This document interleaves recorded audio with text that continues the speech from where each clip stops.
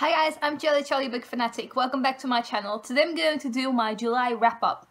In this video I'm going to talk about my 2-star and 3-star books for the month. Let's start with some statistics. I read a total of 12 books in July. I gave one of them 2 stars and I gave 7 of them 3 stars. One of these books was written by a person of colour. All 8 of these books were written by female authors. All these books were set in a country other than North America or England. These books had LGBTQ+ elements in them. 2 books had people of colour in them. 3 of these books were historical fiction. 5 of these books were contemporary. So let's first start with my 1 2-star read for the month, which was The Blue Flower by Penelope Fitzgerald. This book is set in Germany and it is about a guy who falls in love with a 12-year-old.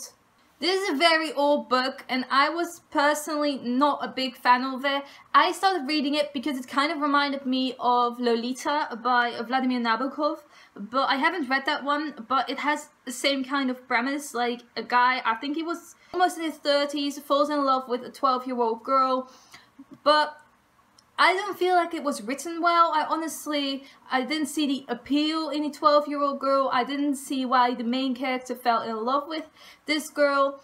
The writing was also very boring. There were a lot of characters and it was very hard to remember who was who and who was relevant and who wasn't. Having said that, this is historical fiction and it is based on real events, so the characters in this book have really existed and Penelope Fitzgerald has written their story. Then moving on to the 3-star books. My first 3-star book I want to talk about is Simon vs. the Homo Sapiens Agenda by Becky Albertalli. This book has LGBTQ+ elements in it and people of colour, and I rated it obviously 3 stars. Simon vs. the Homo Sapiens Agenda is about a guy called Simon who is talking via email to a guy named Blue, and Simon realizes he's fallen in love with Blue, but he doesn't know who Blue is, only that Blue goes to his school. Both guys are not really out of the closet yet, but obviously they've come out of the closet to each other, but their families and their friends don't know about them yet. Only Blue doesn't really want to meet Simon, he doesn't want to reveal his identity. You've probably heard of this book because it was a very popular book on BookTube and on blogs. Everyone was hyped up about this and I was disappointed by it. I expected a lot more from it, but I was especially very disappointed by the ending and especially by the reveal of who Blue was. I kind of expected it, but I really didn't want him to be Blue, but even he was. So that kind of ruined my enjoyment of the book because I was really hoping it was somebody else because I really liked him, but it wasn't, so the whole purpose of the book was kind of defeated for me. My second 3-star book is Persuasion by Jane Austen.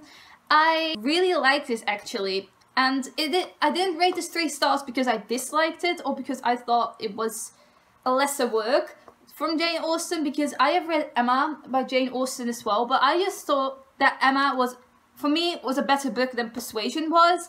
Persuasion is very slow paced and not a lot happens in this.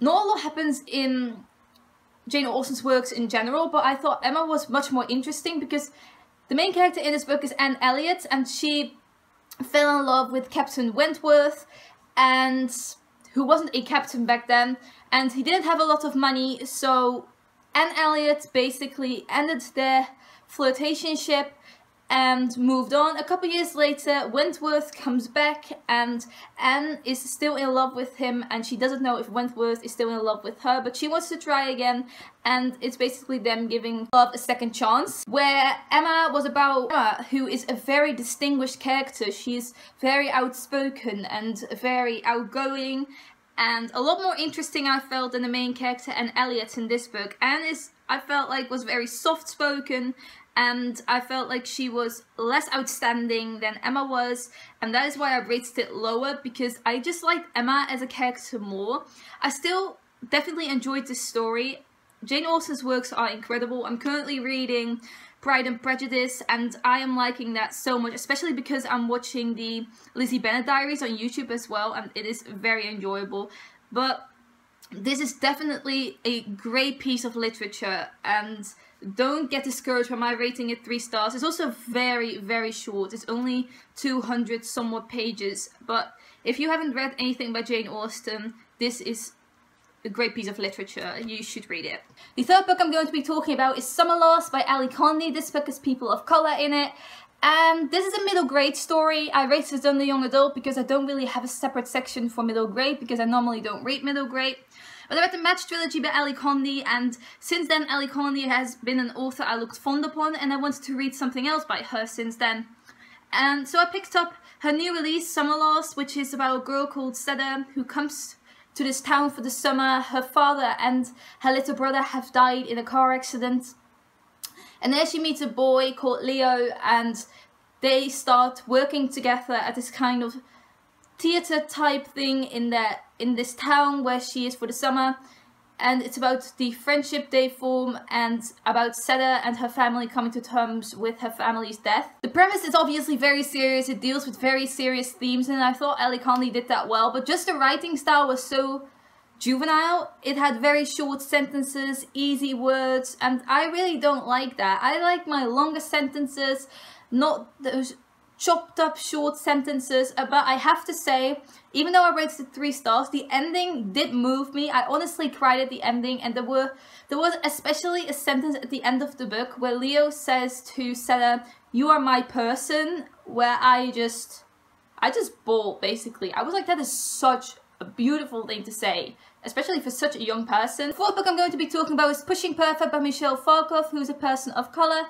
Pushing Perfect has LGBTQ+ elements in it with a side character, and this is Falkoff's new release. I read Playlist for the Dead, which was another book by her, and I rated that one 3 stars also, but I was to give her another chance, so I read her new release, Pushing Perfect, which I got as an e-arc, and it was average. I don't know if I'll ever read anything else by her again, but it had an interesting premise. It's about a girl who gets photographed. She gets a drug from a dealer. She gets blackmailed by this person to do everything this person instructs her to do.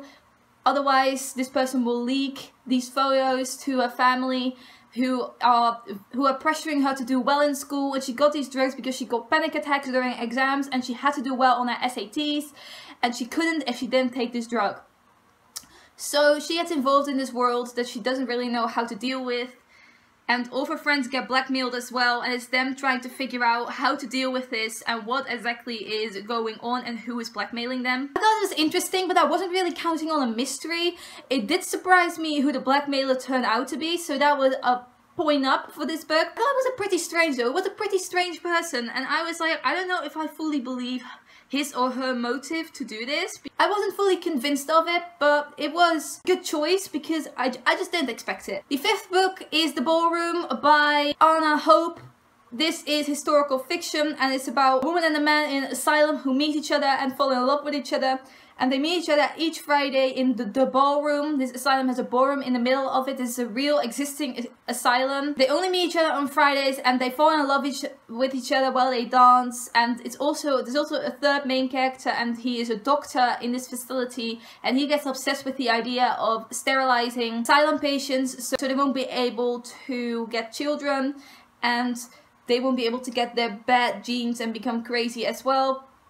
Which is obviously very stupid because some of these people were actually mentally ill, but some of them were only in there because of social rules. I thought this was very interesting because it was based on real historical events. In the 1900s, 1800s, there was really talk about sterilizing these patients, and I thought it was very interesting to learn about, but I also felt it was kind of weird because the third main character, the doctor in this facility, was at first obsessed with trying to convince everyone that this didn't need to happen.